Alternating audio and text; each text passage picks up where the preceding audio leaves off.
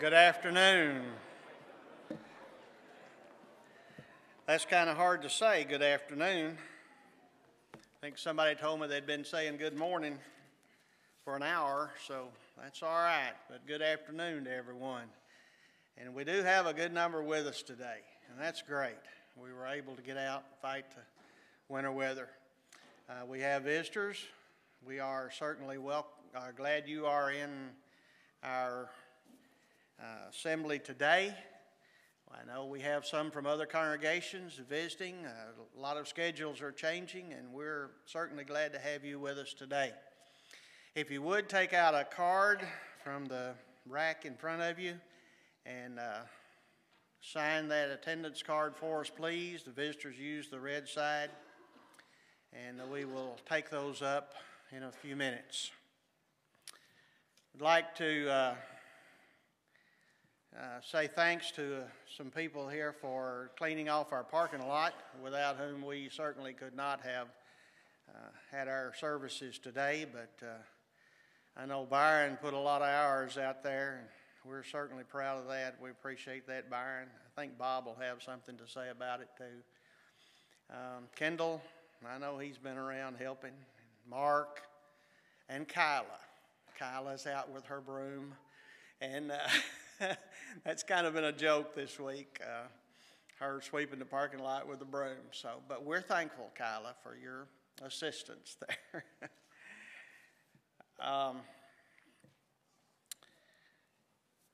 We do have a nursery available if anyone needs that. It's out the foyer and down the hallway to the left. Again, we are glad to have everyone today. We are certainly glad that you are with us. As we begin our worship today, I would like to read Psalms 18, verses 1 through 3.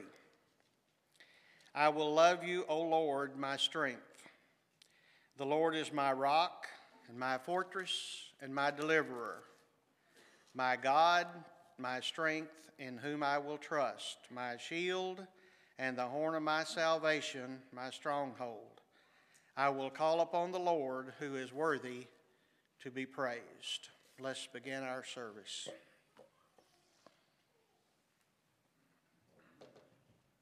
If it's convenient this morning, let's stand. We'll sing We Have Come Into His House, and then we'll sing I Stand in Awe. After we sing that song, Bill Morgan will lead us in prayer this morning. We have His house, gathered in His name to worship Him.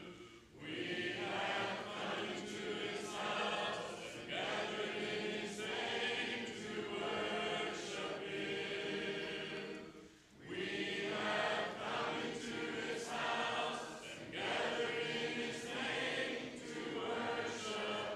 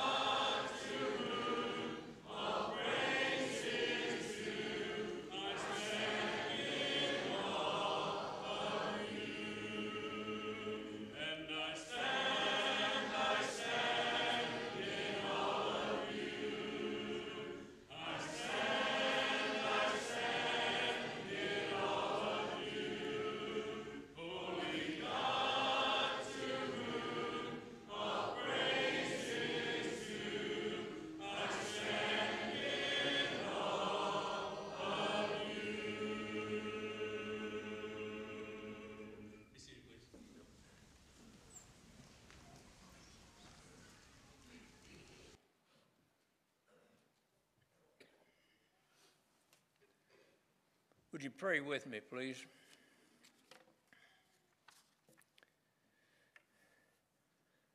Father, it is good to be here,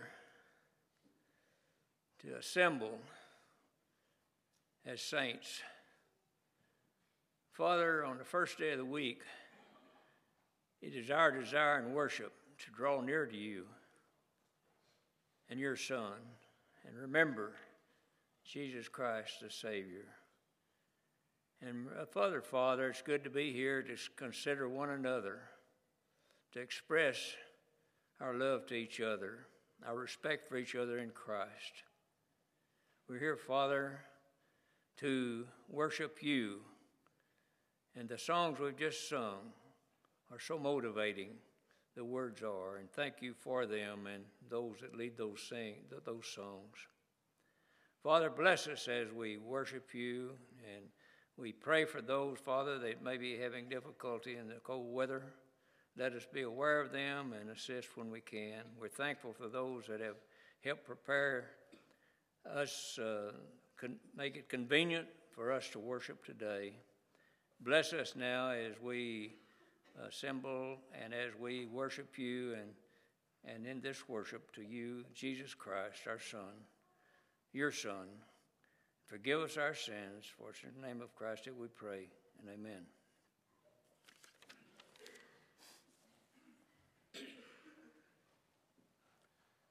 To help us prepare our minds this morning for the partaking of the Lord's Supper, we'll sing Hallelujah, What a Savior. After we sing this song, Jason Perry will lead us in that part of our worship this morning.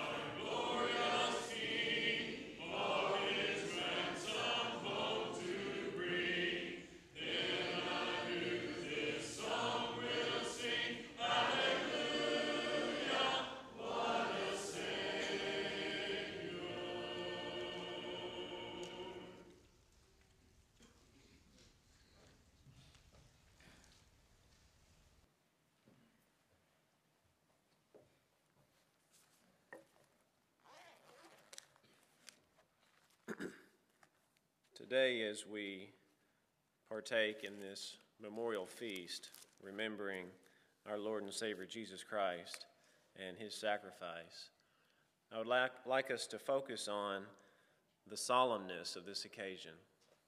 And in so doing, I'm going to read from Luke's account of Jesus' agony in the garden.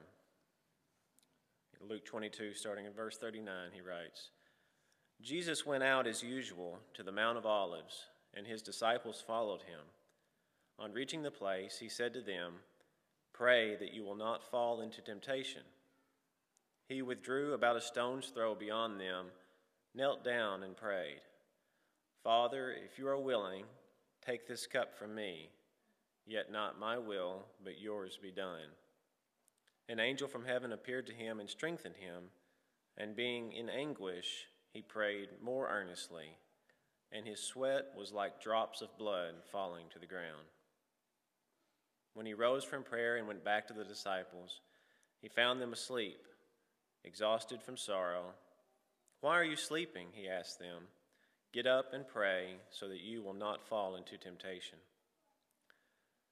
as we prepare our hearts and minds to partake of these emblems that represent Christ's body and his blood that was hung on that cross and the blood that was shed for the remission of our sins, let us turn our minds to the anguish that Christ endured as he prepared for the coming judgment, but be cheered by his willfulness to do it and to be in perfect obedience to the Father's will. Let's go to the Father in prayer. Dear God, we thank you so much for this opportunity that we have to assemble together as your people in communion with the saints, dear God, and in communion with you in remembrance of your Son. We thank you for his willingness to go to that cross, to endure the scorn and shame and the agony, dear God, and to allow his body to be hung upon that tree as a perfect sacrifice, the only sacrifice which could forever take away our sins. Dear God, as we prepare to take this emblem, this bread that represents his body, help us to each one look into ourselves, examine our actions and our attitudes, and make sure that we are right with you, dear God, so that in that last day we may be found to be in Christ. Please bless us as we partake. It's in Jesus' name we pray. Amen.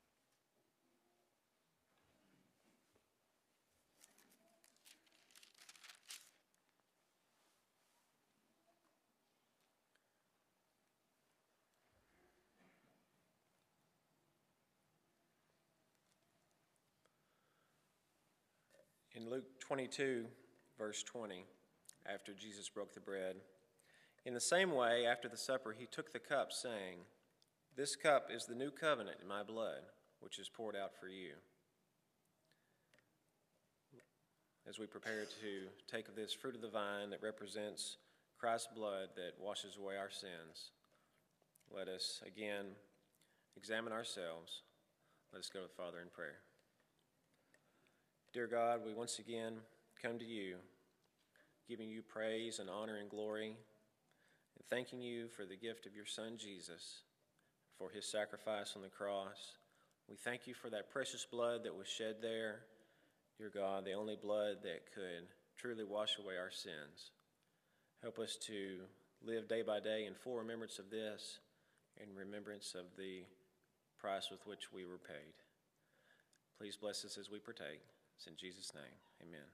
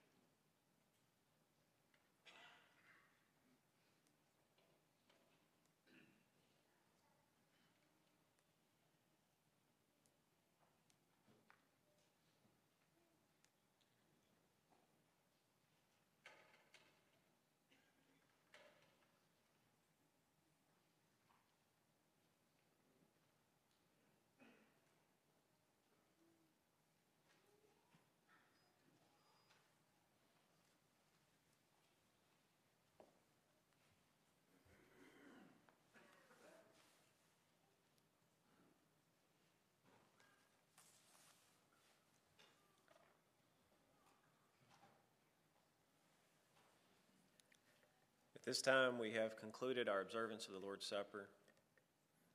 We will engage in another avenue of worship, and that is of giving. We know that we are truly a blessed people and a blessed nation who have received many spiritual blessings from God in Christ, and we've also received numerous physical blessings, and it is our duty to return a portion of those for the Lord's service here at Benton. Let's go to the Father in prayer. Dear God, thank you so much for how richly you have blessed each one of us.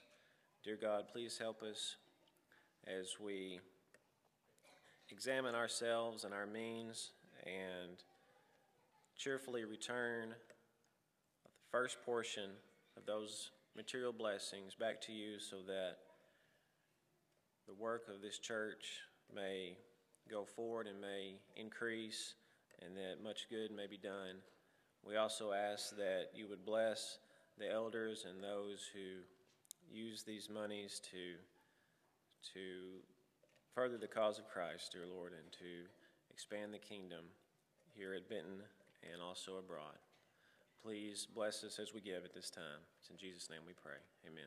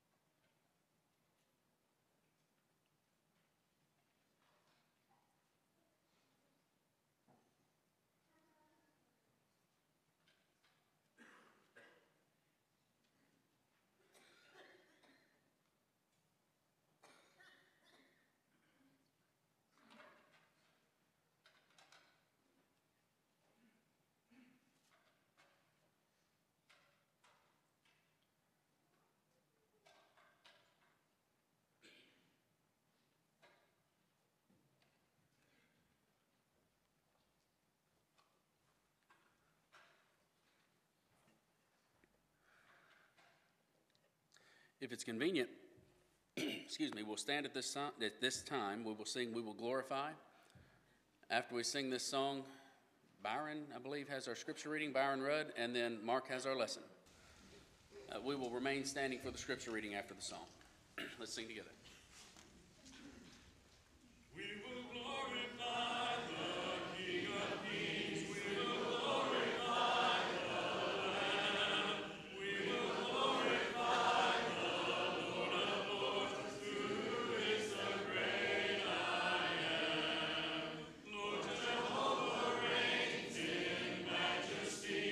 We will bow before his throne. We will worship him in righteousness. We will worship him alone. Hallelujah to the King of Kings. Hallelujah to the Lamb. Hallelujah to the Lord of Lords, who is the great I am.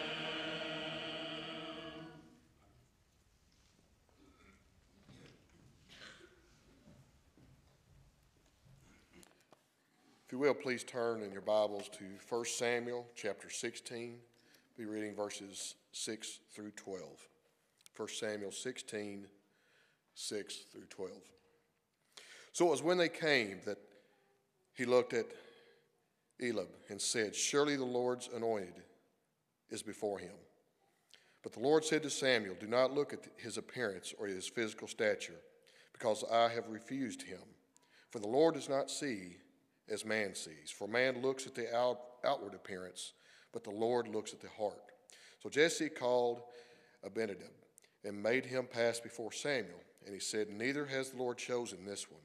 Then Jesse made Shammah pass by, and he said, "Neither has the Lord chosen this one." Thus Jesse made 7 of his sons pass before Samuel. And Samuel said to Jesse, "The Lord has chosen these."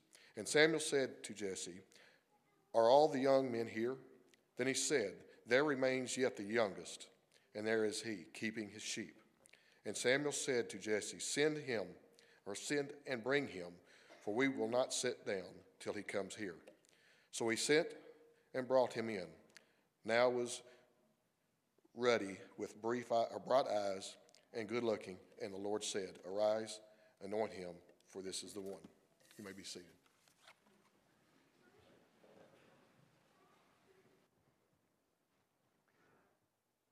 Good evening, or afternoon, or morning. It is hard to get my words straight when we meet at the wrong times. I searched my Bible over and over this morning to see where it says that we could meet at 1 o'clock. And I'm just not sure the authority is there. But it was fun sleeping in, and it was fun having breakfast and lunch and all that other stuff as we got here. And it feels good to be out of the house. Is there any amens with that one? Oh, yes, it feels good to be out of the house. The snow is wonderful and it's beautiful for a day, maybe 2. And after a week, I'm ready to get out and see some folks and get out and do some things. It's been a funny week for me as we've been around. I sent off the PowerPoints actually to another lesson Wednesday to Jared and Scott and Dan Hall. They are the ones who work the PowerPoints and such. And I wrote underneath, I said, "Do you really think we'll have church Wednesday?" And Jared responded, and he said, "Well, it depends on the weather." I was like, "Well, yeah, it would." And then Tuesday, I was over here with the boys, and we were shoveling, trying to make it where we could go in and out of the offices. I guess that was Monday. That was Monday. We were shoveling, trying to make it where people could go in and out of the offices pretty well. And went around to Tom's area, got to the top of the steps, and had it cleaned off. I was feeling pretty good about myself. He opened the door and he said, "You're all they sent?" And I said, "Well, yeah, I guess I am, you know." But it's been a fun week. Been really fun getting to know the kids again. Getting to know the kids really, really well again. We played every board game I think has ever existed, and a couple they haven't invented yet. But I'm ready to get back to the regular thing that we do, to our regular daily lives that we have. If you'll notice, Byron just read out of 1 Samuel chapter 16, and as you remember the context there, It's where Samuel is about to choose the next king over Israel. 4 chapters earlier, we've chosen Saul. Saul has not worked out very well. Saul was head and shoulders above everybody else. He was of a great family, of a great tribe, and it looked like he was going to do great. He was a great warrior. But as Saul continued along, we can see that while the outside looked right, the heart was not in the right place. Saul never could get over himself. He always saw himself as small. He always saw himself as insignificant. And because of his overcompensation, he oftentimes went against God and oftentimes went against the people. And so the time comes in 1 Samuel chapter 16 where Samuel is sent to go find the new king. And he's sent by God to the house of Jesse, and he begins looking through the sons, those first 7 which are there. He saw Abinadab, he saw Abielib, he saw Shammah, and he goes through and sees each one and recognizes this one's tall, this one's good looking, this one looks like a king. But over and over, God says, no, this is not the one I've chosen. No, I'm looking for someone else. And as you continue along in that chapter, after verse 7, you see David, who is ruddy. David, who's a little bit shorter. David, who is a keeper of sheep. David, who is younger. And yet, God chose him. Why? Because God could read the heart. Well, what I want us to talk about today in our lesson is about how we develop our heart and how we develop the hearts of the people who are around us. On first glance, as we go through this lesson, as I was putting it together, I was thinking about the aspect of parents raising children. But as I continued working with the lesson, I thought it goes a little bit deeper. Because, yes, we want to shape our children in the way they should go. We want to lead our children to, if nothing else that they accomplish in life, to make it to heaven, to be a faithful New Testament Christian. That's not the only people we influence. We read in 1 Peter chapter 3, verses 1 through 7, that spouses, one of the main jobs they have in their Christian life is to influence their spouse to get closer to heaven, to be a better and a better and a better Christian. As you and I continue reading in Ephesians 6, starting in verse 6 and going through about verse 12, we see the importance of us as employees to try to show the love and the graciousness of Christ so that our masters, our employers, may see what it means truly to be a Christian. We also see that the owners, as we would say today, employers, need to recognize as they look upon their spouses, not their spouses, as they look upon their employees, as they look upon the people they have authority over, they need to remember that they also have somebody looking over them, and that is God. And so in every relationship we're in, we are influencing someone.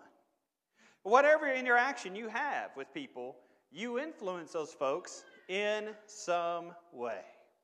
And so in thinking about that, I want us to explore the idea of David and notice why David was where he was.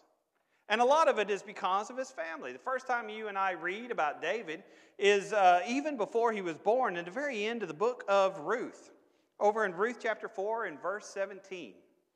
And as you and I read about him there, this is many years before he was born. The book of Ruth most likely would be equivalent to about Judges 13 through 16. That is the time of Samson. That's probably when Ruth lived and when Ruth had her influence within the nation of Israel after they left Moab. And you and I remember Ruth, 4-chapter book, real simple and real easy. She lost her husband, she lost her father-in-law, she lost her brother-in-law. And while she could have been free to go back to her people, to have a comfortable life, she still felt committed to Naomi. And so therefore, she returned back to Israel, to a foreign land with her, because she had pledged her allegiance. And as she continued to work to provide for her and her mother-in-law, she came across, providentially, Boaz.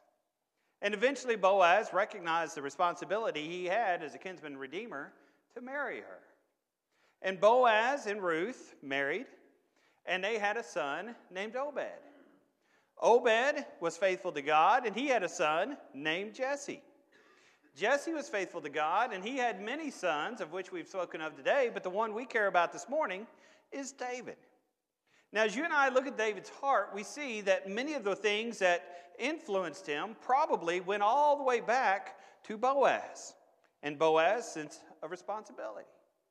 And many of the things which made David who he was went back all the way to his great-grandmother, that is Ruth, who showed her loyalty.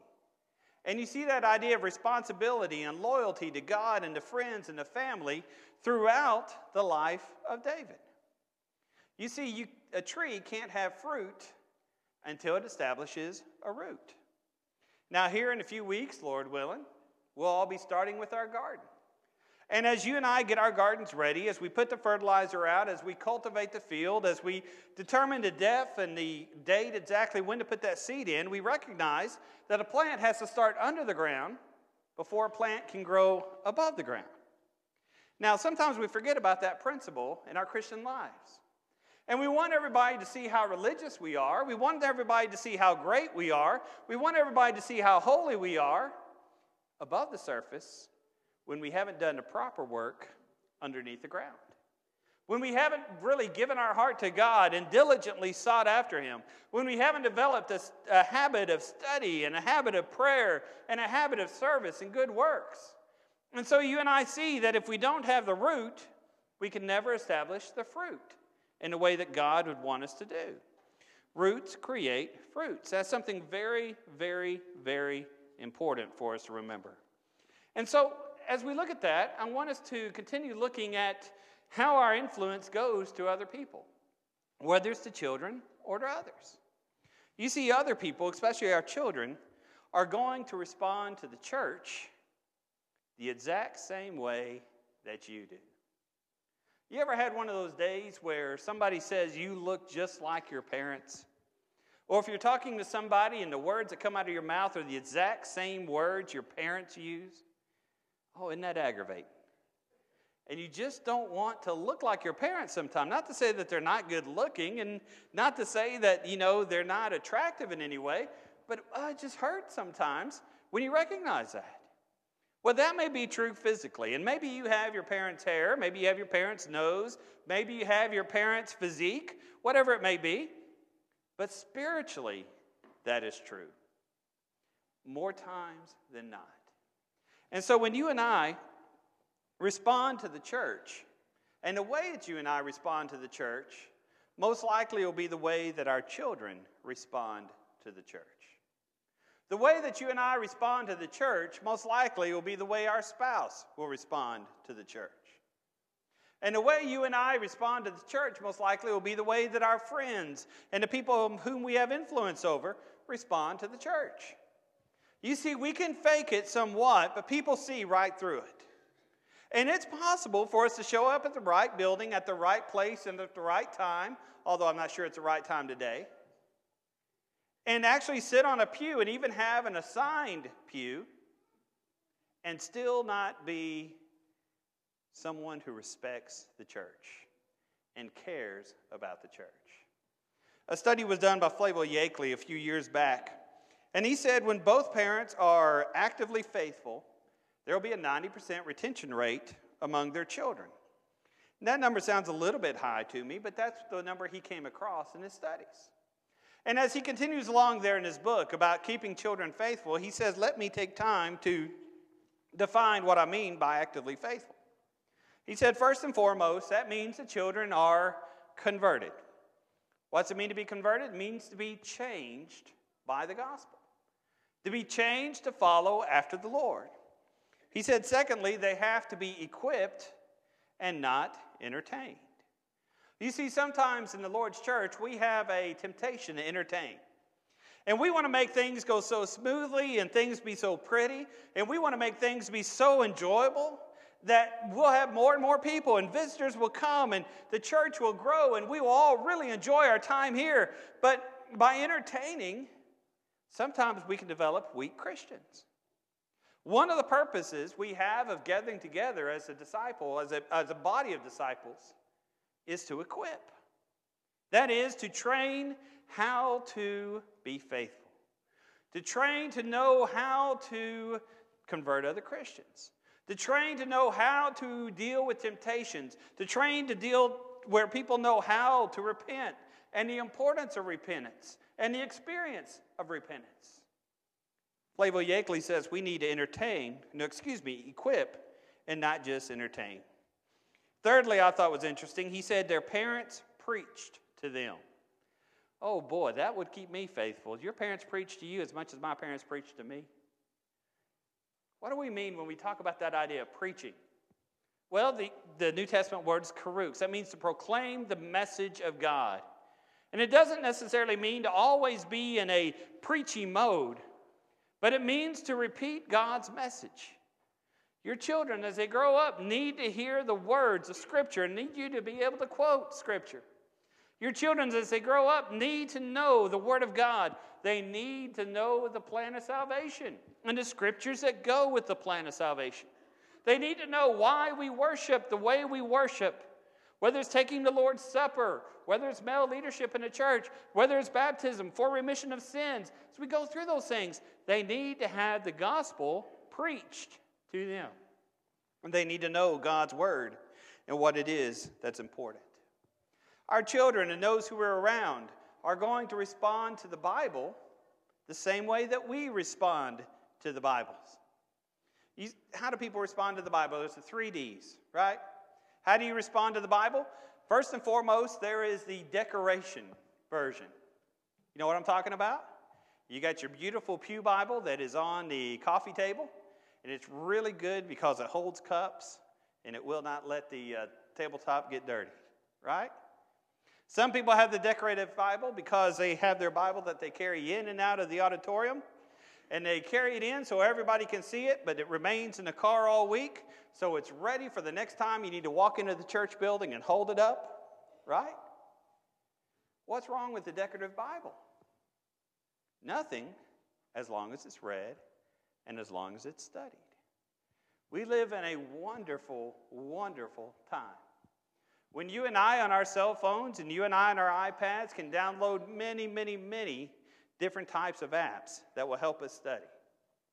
Many apps which will give us things which will help us be able to do Bible reading, which will remind us of good quotes, good verses to memorize or at least be familiar with.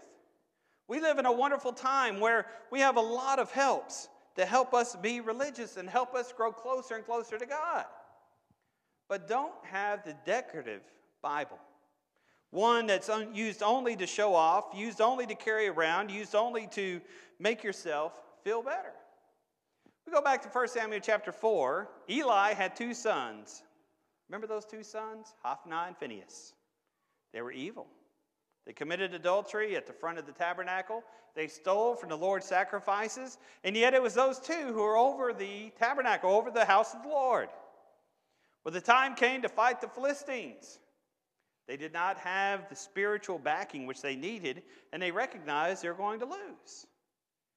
But Hophni and Phinehas took up what they called their decorative Bible, or what we'd call a decorative Bible, and they said, as long as we have this Ark of the Covenant, as long as we carry it into battle, God's not going to allow himself to lose if we've got the Ark with us. They went into battle, and guess what happened? The Philistines stole the Ark. And the Ark was used as a joke among the Philistines, that is, until their god Dagon was destroyed and the Philistines sent it back because they couldn't handle the Ark anymore. But could that be a problem with us? We think as long as I got my Bible in church, as long as I have this decorative Bible, and as long as I hold it up, and as long as I pretend that I really love it, I will be okay. That's not the influence we need. And our children and other people will be able to see through it. Well, the second D, which we look at, is, the Bible is a sense of directions. In other words, it's a series of laws, a series of rules which you and I keep.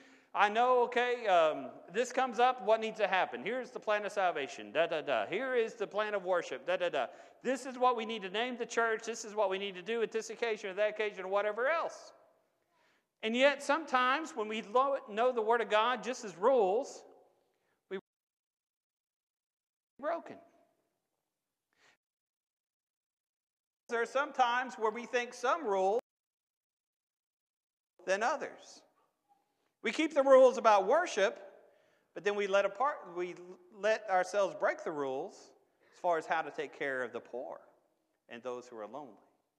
We see these rules about homosexuality, and we preach those, but then we put aside the rules about fornication and about adultery And we say some are worse than others.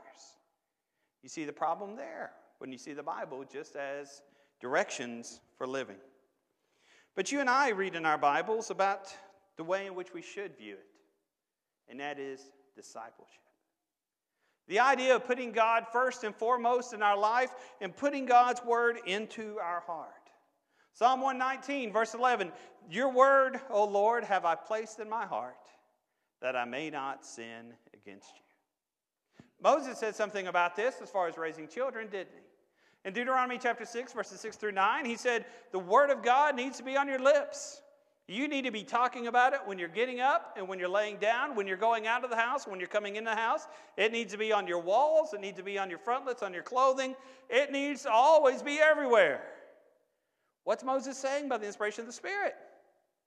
Your children, your friends, your spouse needs to hear you talking about spiritual things.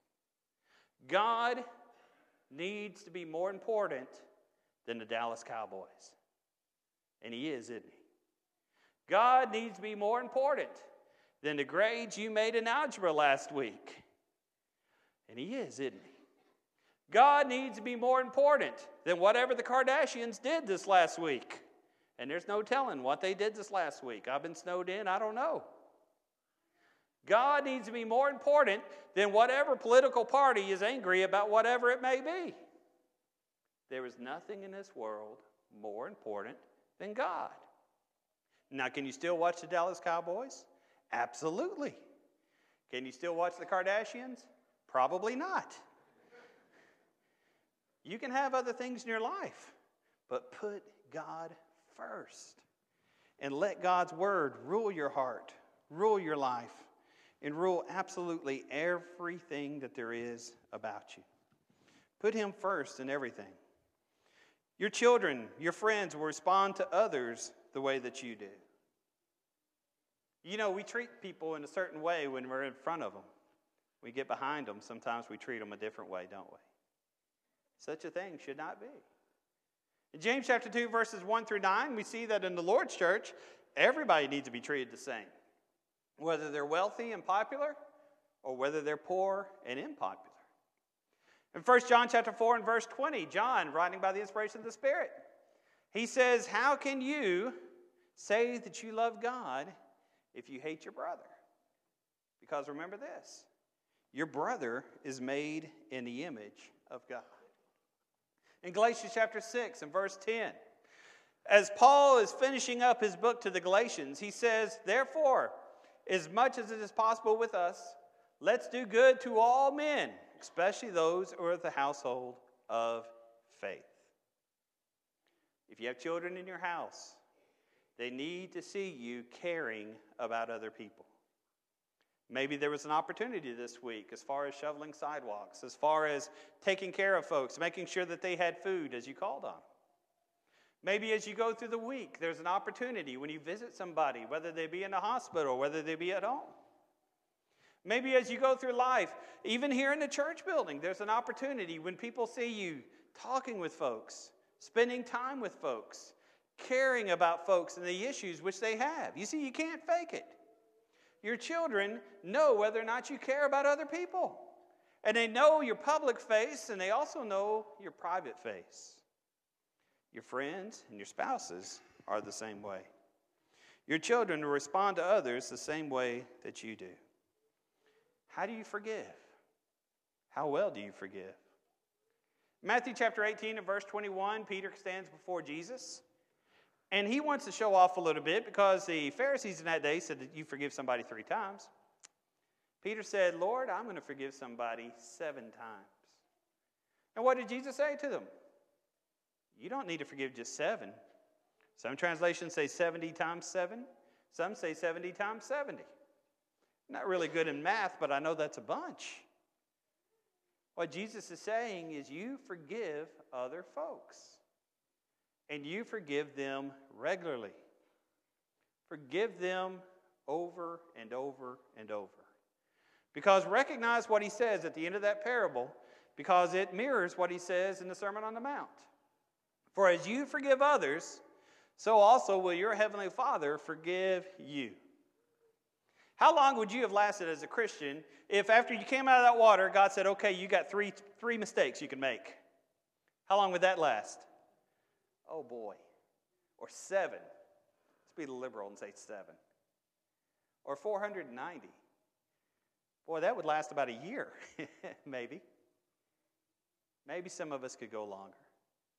As you forgive other people, so also your Heavenly Father will forgive you. Have your children seen you be forgiving? That is, except for cleaning their rooms.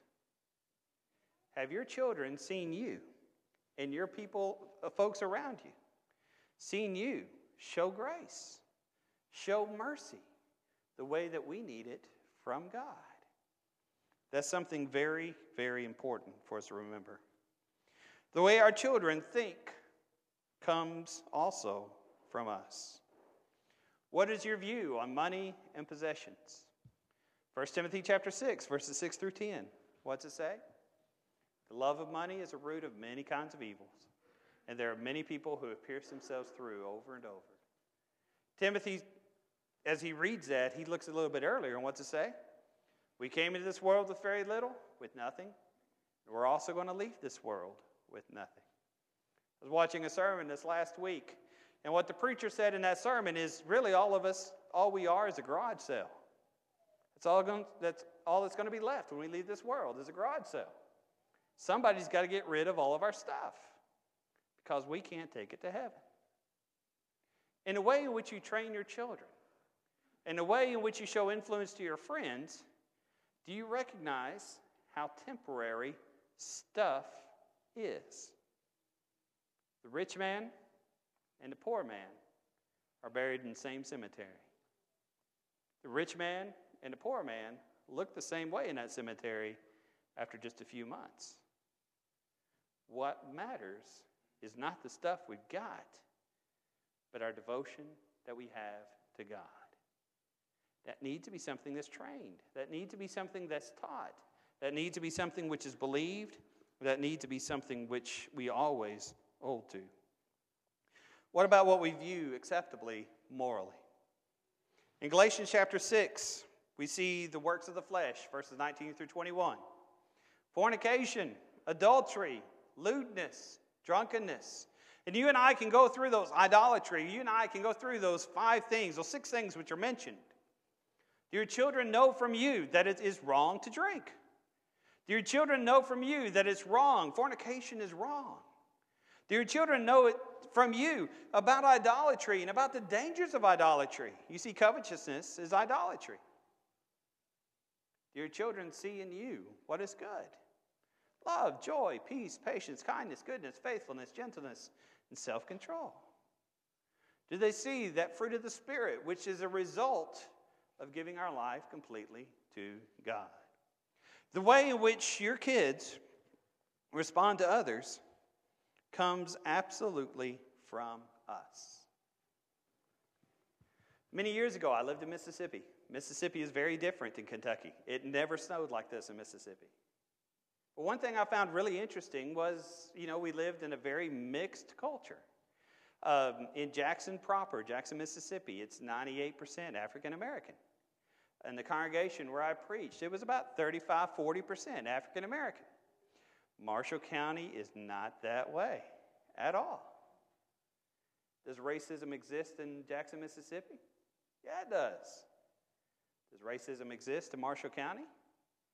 Sure it does. Where is racism learned? It's not natural. It's not innate. Usually it's learned from parents. Usually it's learned from friends at school. Usually it's learned from people who are around us. If you want to live in a culture, in a time that's not racist, you have to make a decision. You and I have to make a decision that we will not allow that to happen in our presence, with our children, with the people that we're around.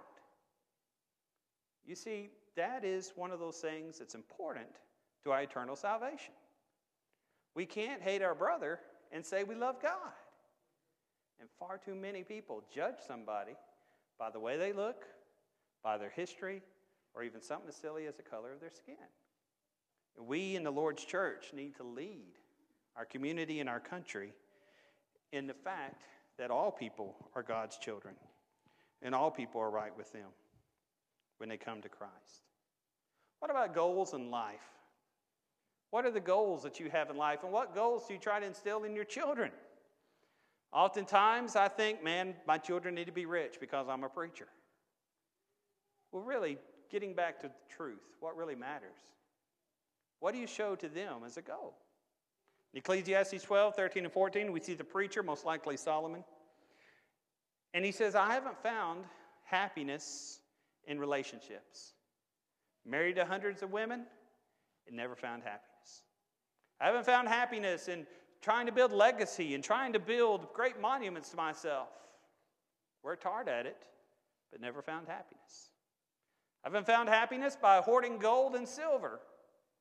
He was the richest man who's ever lived, and yet he did not find happiness. He did not find happiness in engaging and wanting pleasure and getting drunk and eating out all the time and everything he could find to give himself pleasure. He woke up after the hangover and found it didn't make him happy. And the word we see over and over and over in Ecclesiastes is vanity. It's like grasping the wind, trying to find happiness. So how does he close his book? He says, listen, this is the whole duty of man, to seek God and keep His commandments and put Him first in all things. Our children are going to respond to themselves the same way that we do. Are you self-centered? Is everything about pleasing yourself? If you act that way, where everything has to be about pleasing you and putting you first, guess what? Your kids and those who are influenced by you are going to be the exact same way. That's why it's so important that we be a people of service. In John 13, Jesus washed feet. The job of the lowest slave, Jesus, the Son of God, did it. Why? He tells his apostles later, what I am doing, you must do also. There are some religious groups who falsely teach that that means that we wash feet in worship service. That's not a need, and that wasn't what Jesus was after. What Jesus was after was saying that every single one of his disciples needs to be a servant. You need to find a way to serve, to put other people before you. In Philippians chapter 2, verses 1 through 4, you always, as we read through that passage, need to put the other needs of other people above your own. To in lowliness, seek to put other people first. In verse 5, have that mind, that attitude that Christ Jesus had. Be willing, if you are Jesus, to not consider equality with God something to be grasped, but make yourself nothing. Be like Timothy in that passage, and Epaphroditus in that passage, and Paul in that passage, who gave up, who served. Your children need to see you serve. Now, how do you serve? Teaching Bible class. How do you serve? Helping out, cleaning around the building. How do you serve? Checking on those folks who need to be visited. How do you serve?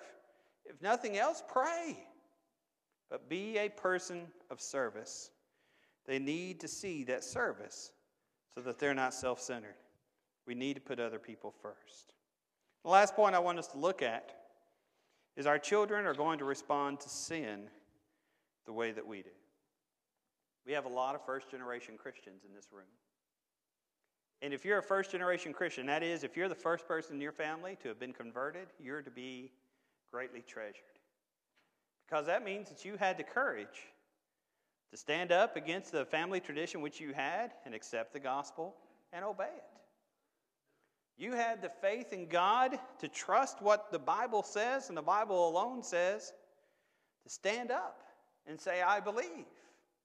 To stand up and be baptized for remission of sins. And to be faithful. But there's many of us in this room who are Christians. And one of the reasons why we're Christians, there are many, is because our parents showed us the way and taught us the way from when we were young. Recognize the influence that parents and family have. And as you think about that influence, look and see what that influence is. How do you respond to sin? Do you brush it away and say it really doesn't matter? Or do you really see what repentance is about? Repentance is not conforming to the world, but being transformed by the power of God. Repentance is not just being sorry that you got caught, but it's the answer of a good conscience towards God. Repentance is a change in your life as you grow and as you learn. Repentance is not something you do just the day you become a Christian. It's something that you work with for the rest of your life. Every one of us needs to repent and grow closer and closer to God. What is it in your life that caused you to obey the gospel? Many of us, as we lined up today, would have many different stories. Perhaps it was a sermon. Perhaps it was a book. Perhaps it was a Bible class teacher. Perhaps it was a parent. What was it that caused you to obey the gospel? Recognize the influence that you have on others who are following that journey as well. Put God first in everything that you do. Recognize that very first principle that we looked at this afternoon. If a tree is going to have fruit, it must first have roots. Where are your roots? Who are you when you boil it down? When you look deep under the surface, how closely are you walking with God? Yes, it's good to be in church services. It's commanded, and we love you being here. Yes, it's good seeing the many public works which this congregation is well known for, both here and throughout the world. But be like David, a man after God's heart. A man who, while other people may not be able to see it, God recognizes your faithfulness, your first love, and your devotion to Him. This afternoon, if the invitation applies to you, if you need to obey the gospel, if you need the prayers of the church, we invite you to come forward while we stand and while we sing.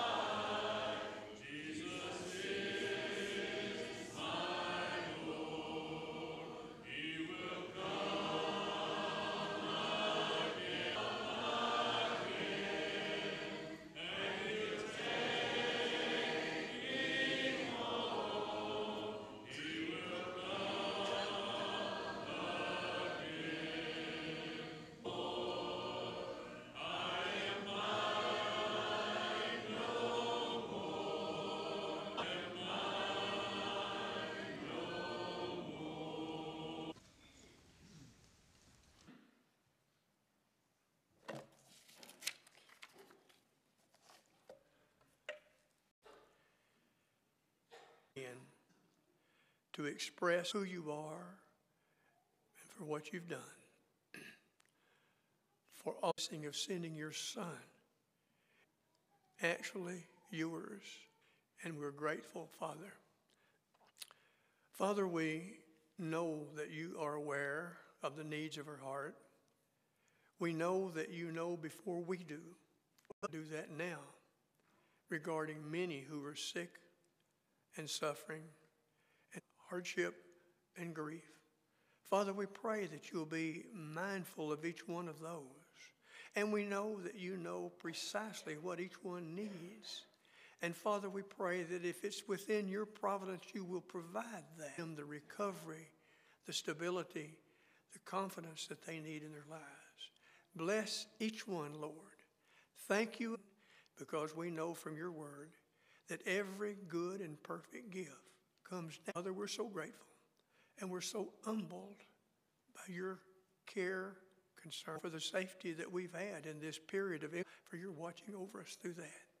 Be with us not just today, but each day and every day. Be together in heaven. Father, forgive us when we fail. Help us in the ways that we need help. We pray in Jesus' holy name. Amen. Some of those who are suffering, who are ill, have had surgery and facing situations in their life. First, I want to mention Gerald in Nashville, as you know, and it turned out to be far more difficult during the recovery phase. And Gerald is at home now, but he still is having problems. And I want to ask you each if you have an opportunity. So let's remember Gerald. I want to mention now Jeremy Smitely. Jeremy had a tonsillectomy from Sheila May Collins' address, and cards would be greatly appreciated. I want to mention also Darrington had surgery this past Friday. He is in Lourdes Hospital, room 511, and the family requests prayers for him because his condition is serious. She's a former member of the Benton congregation. She has been in the hospital and is currently residing in Lakeway Nursing Home. Now, I know there must be many others about whom we're not aware. So just keep all of those that you know about in your mind and pray for them on a daily basis. Have some general job that Byron and Kendall did in taking care of the parking lot. Now, I'm telling you, I walked out after the snow had come, and I said, this is not good. I'm sharp that way. I picked up on that right away. And these guys worked not just one day, not just 2 days, but multiple days out here clearing the parking lot, and we are grateful to them for that. I wish I had had a photograph of Mark with the shovel in his hand, because I understand he performed a yeoman service out here with the shovels, cleaning out around the doorways. And Kyla, as has been mentioned already, did broom action out here in the parking lot, and we're proud about that. Also, I want to mention last Wednesday night, as you know, obviously there was no assembly because of the weather, but there was a service that emanated from this building. Mark, Matthew, and Nason did a 3-man band on providing a service that went out over the internet, and we're grateful to them, and that was an outstanding thing, and we appreciate it very, very much. Thank you for that. Remind you also that Jeff Jones needs teachers. Jeff Jones wants teachers. For that to happen, somebody has got to step up and be willing to teach K through the 3rd grade for all of those hordes of people who will get the job, okay? Lewistown, Montana mission trip is looming in the future, and they're in room 52 for any and all of those who wish to go. If you have any questions about that, please call Jared. Jared, you're the man on that, right? Sunday night after services. Okay, thank you. Sunday night. Does anyone have anything further that should? We will have Panther night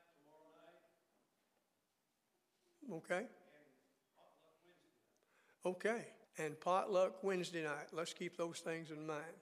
Anything more from anyone that we need to mention now before we're dismissed? Okay, there being nothing further, we're dismissed. Thank you for being here. One last thing. Let me commend each of you who are here, because that's incredible. We have a wonderful number. Thank you.